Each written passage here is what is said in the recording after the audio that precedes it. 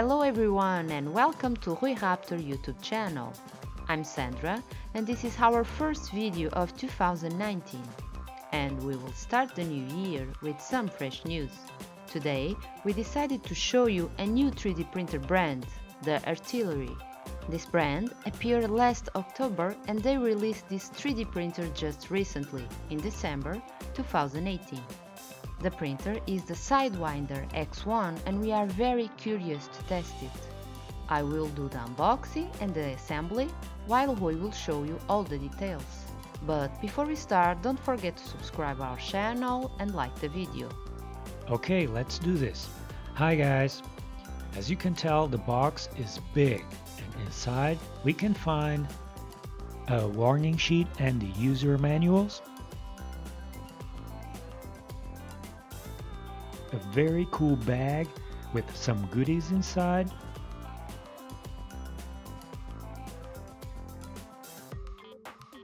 the parts for the spool holder,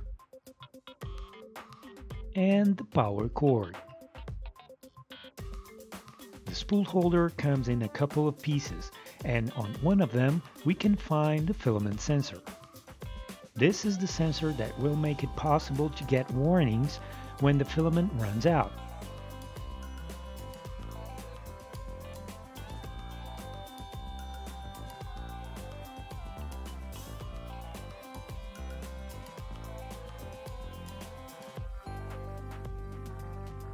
Inside this cool bag, we can find many things such as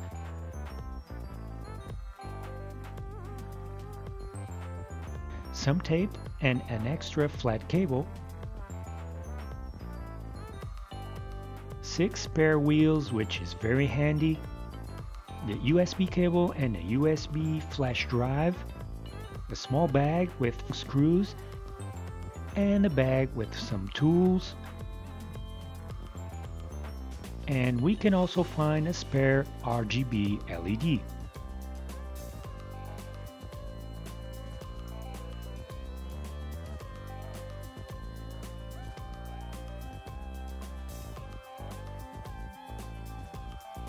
One cool detail that I must mention is that they placed zip ties to secure the access for transportation.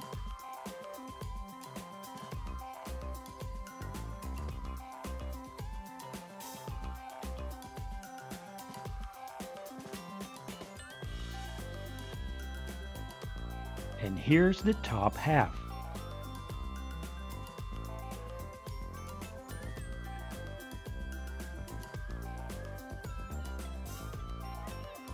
As you can see, we have a dual Z with dual step motors and both are linked with a belt at the top to maintain both axes synchronized. The cable that goes to the top is protected and hidden with some plastic slot covers all the way down. The hot end is protected and also for safety purposes by this printed cover. To remove it, simply unscrew the couple of screws on the side. Here we can see a direct setup with a small pancake stepper motor and a Titan type extruder.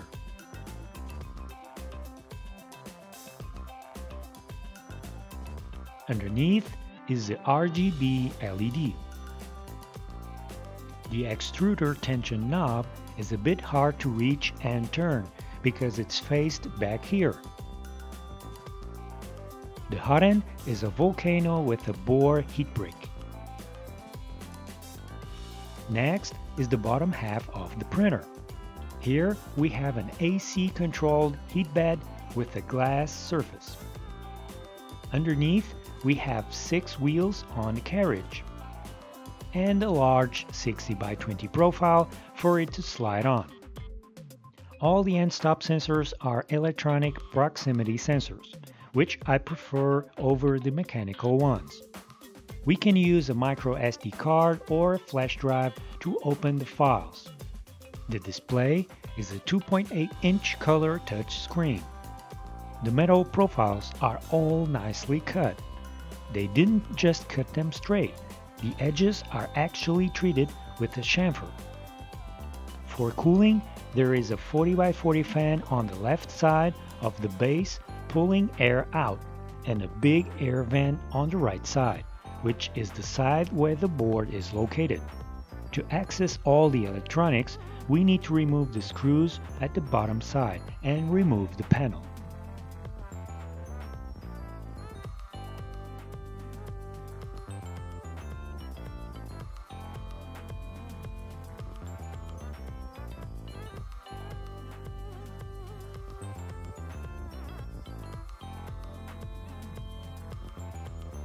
Inside, we can find a Gen L board and 5 drivers. The Dual Z is controlled by 2 drivers. These drivers don't have any brand label or markings that we can recognize, so we cannot know for sure which driver are these. They don't seem to be Allegro or TMC. There's a distribution board, and we can see the filament sensor connected to the display board. To control the AC heat bed, we have a solid state relay, and for the electronics, we have a 24 volt 8 amp power supply. Now, the assembly is super easy. Just place the top half on top of the base and screw it tight with the 4 long screws.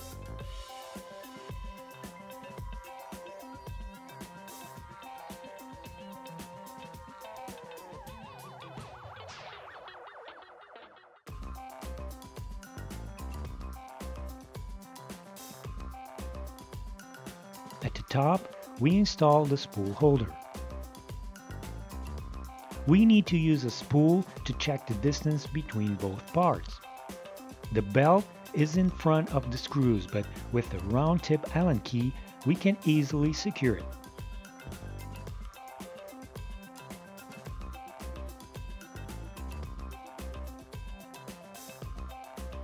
Next, we can connect the filament sensor.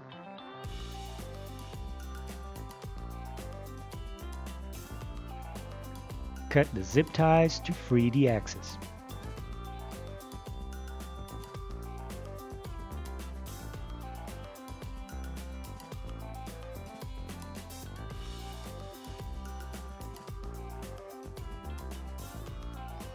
Next, we need to connect a few cables. The left and right Z motors,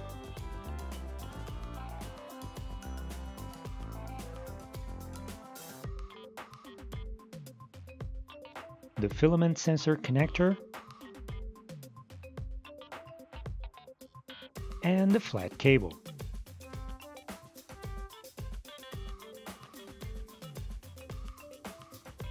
For some FPC connectors, you need to check the locks, so pull both locks out, insert the flat cable, and press the locks in.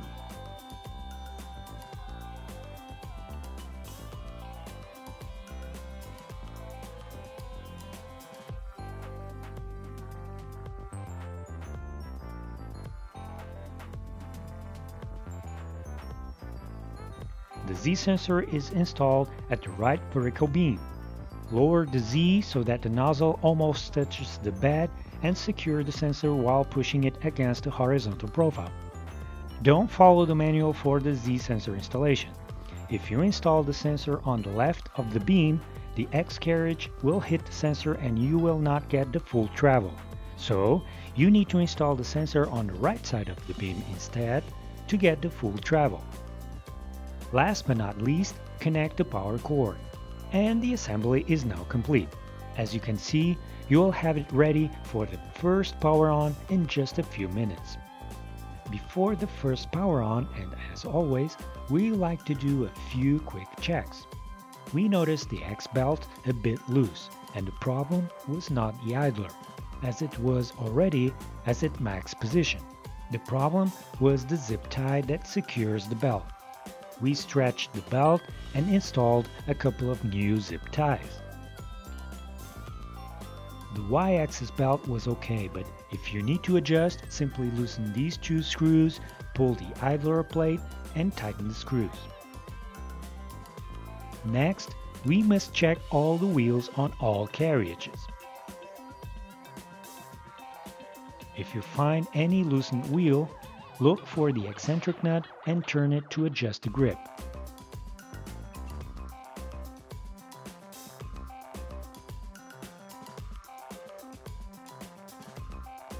Don't forget to check the wheels under the Y-axis carriage. You will find the eccentric nuts on one of the sides. Now we can turn the printer on and run the home sequence.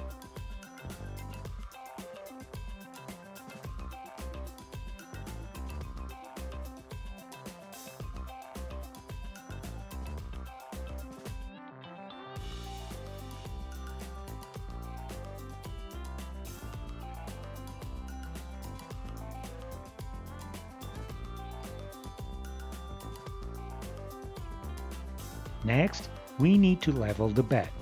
So heat up the bed up to 50 degrees C and then look for the leveling option on the display. We can move the nozzle automatically to each corner and adjust the bed using a 0.1 mm thick piece of paper.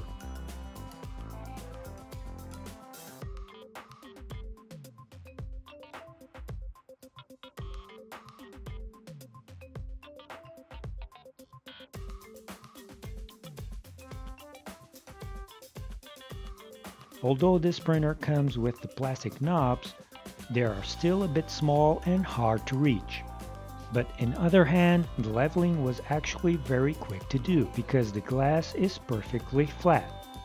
Also with the display, we can test the RGB LED. We can turn the light on and off and toggle the color. The printer is now ready to print. You can print on a glass bed, but as always, we prefer to use masking tape instead. To load the filament, you must first feed it through the filament sensor and then to the extruder.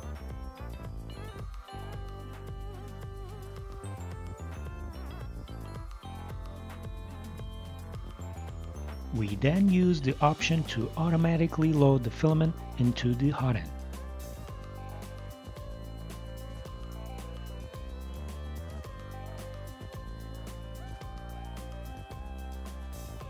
We can use an SD card or USB memory stick, but we first need to select which one to use in the menus. Inside the USB stick, we have the already sliced model, so let's start with that.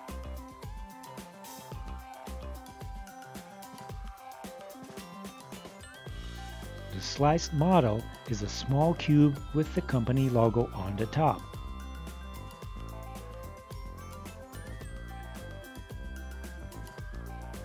During the first prints, we notice a big temperature variation, and that affects the print quality. To fix that, we ran a PID calibration. After the calibration, the temperature became stable from that moment on. The printer runs very silent, like it was using TMC drivers. The cooling fans are also not very loud. As usual, we like to try and print a big model in vase mode. So, we have chosen a rocket model. The print area of this printer is 300 by 300 by 400 millimeters. The layer cooling fan is a powerful one. The fan duct design could be a little bit better, but it does its job. We also tested the print resume feature, but unfortunately it didn't work. After turning the print off and back on, we see no information of a lost job on the display. In the menus, we can find a resume button. From there, the printer asks for the file used, but when we select the file, we get a resume error on top of the screen. The filament runout feature works perfectly. When the filament runs out during a print, the display changes and the print stops. We can also hear a loud beep that can only be stopped when we push the continue or stop button. The print will then resume when we insert new filament and press continue. The wire management is perfect, but for the hot end and X motor and X end stop wires, they decided to use this large FPC flat cable. I actually have some concerns about the nozzle heater and stepper motor wires because these flat cables are not designed to handle the current that the nozzle heater and the stepper motor requires. Even so, and after several prints, the connections are still working and I don't get a hot flat cable. We also tested printing with TPE and it was very easy to print with it. I used the same print speed as for PLA to print this cube. Although the extruder can handle this TPE 32, it cannot handle Superflex filaments like Filaflex. The print quality for the vase models look okay, but we can see a bit of ghosting on the surface. Since I don't know which drivers are installed, I installed my own TMC drivers, adjusted the VREFs and printed this rocket again. With the TMCs, I see less ghosting and smoother surface. The other prints that are not made in vase mode are not bad if we look at them facing directly to the surface. But if we see them in an angle, we notice some uneven layering. I tested different filaments to make sure I didn't have any bad spool, but results are the same. This very small uneven layering does not seem to be caused by Z-wobble. I'm currently working on some modification and fixes and I will update in our Facebook page, so stay tuned for the developments. Check the video description for the link on where you can find this printer. And that's it, you guys. Hope you liked this video, and as always, don't forget to hit like and keep following us here on YouTube, Facebook, Instagram, and Twitter. If you like our work and wish to help, you can with Patreon and PayPal. We will see you guys next time. Bye!